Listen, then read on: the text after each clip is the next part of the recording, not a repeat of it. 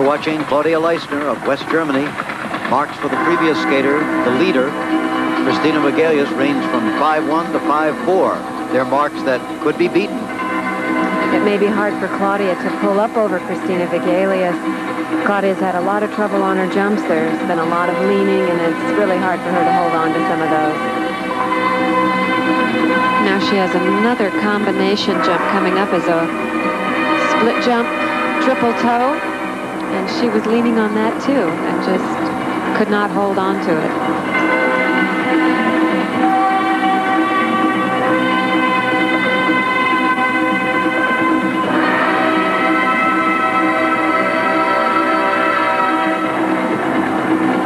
Now this is going to be a triple salchow, and she fell on that too. She really didn't complete that rotation. Now, this is just the sort of thing we saw at the World Championships last year. There seems to be a rash of falls going on. Are they just trying much more difficult things? Oh, they definitely are. And you can see this is a perfect example. Is she has no real performance level. She really needs a lot of polish and working on her general skating more than her jumps.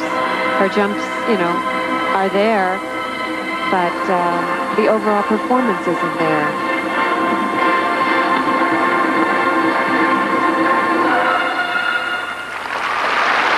Now, this performance, it would seem, opens the door for Rosalind Sumners of the United States, who is in third position and has yet to skate. Yes, so it really does. Yeah. It really does. Well, a sad day here for Claudia Leistner, but that's one of the reasons they're here, to gain international experience.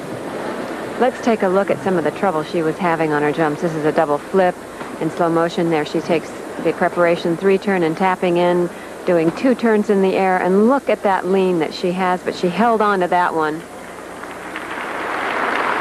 We'll find out about Claudia's marks, and we will see Rosalind Sumners, our current